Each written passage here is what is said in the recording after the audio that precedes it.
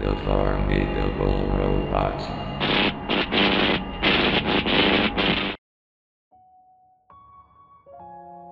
We all know that North Korea is a bad place to most Americans, and it has been for a long time. It is also a very secretive country, which hides most of its daily lives, which includes blocking the internet, disabling international phone calls, and other strategies to prevent contact with the rest of the world. That is partially true. Very few people in the country has known about their fellow rival named South Korea, and one person named Myuu has violated one of the laws of revealing another existence beyond the borders of what Kim Jong has set out for the residents. This is where our dark story begins. Most people in South Korea has known the publishing company of BRB International, along with the rest of the world. It features Minchi's Adventures Zubabu and the famous Cannibals, which has a connection with this bootleg channel which will be mentioned later. Like I said, there are a few people in North Korea who is in contact with the rest of the world beyond their own country, and one of them can abuse this power, when he was eavesdropping on South Korea at this channel as he looked at this country in envy.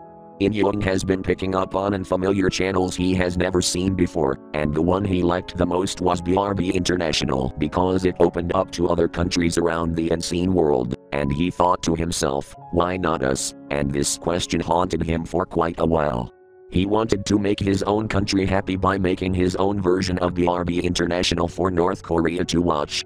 Kim Jong did not know about this illegal activity until later.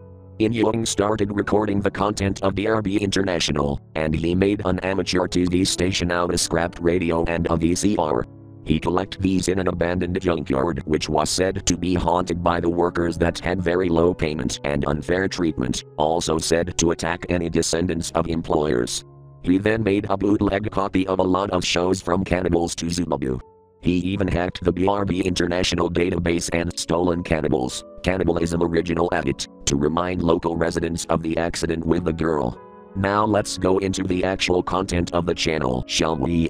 Every morning, the only channel that North Koreans were supposed to watch was hijacked by Myuu by his version of BRB International, and he was not even caught by security, and there is no known reason why he wasn't discovered by the government, but he probably should have been caught due to the experiences of watchers.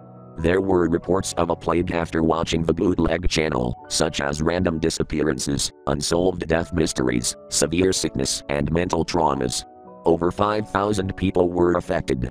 People who survived the channel of hell reported that there were creepy images and patterns, mysterious creatures that don't even exist, and sometimes a woman shrieking, and of course the morbid episode of Cannibals.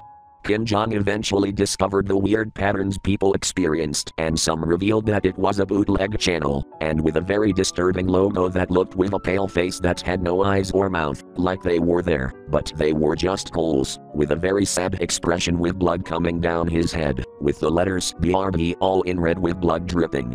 The advertisements were a hypnosis strategy of convincing people to join hell. People had to tell Russia about this morbid channel and be on the hunt for the sick man who did this, and it was all on the web.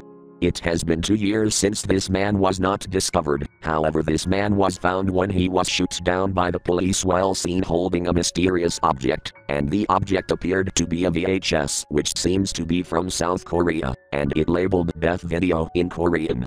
He was prosecuted with an electric chair and his last words were, "Eat the bodies," before he died of stroke.